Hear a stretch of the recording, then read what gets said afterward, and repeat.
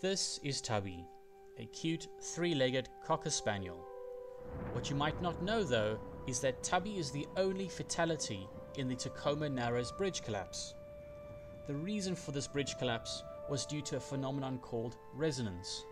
The winds hitting the bridge synchronized with the bridge's natural frequency, causing it to sway and warp uncontrollably until something gave way and the bridge collapsed.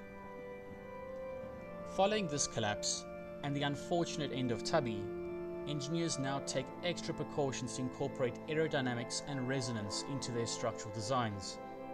The wind tunnel testing of designs was eventually made mandatory. Tubby's death, although tragic, contributed towards improved bridge and other structural designs to avoid future death. There are a few memorials dedicated to Tubby.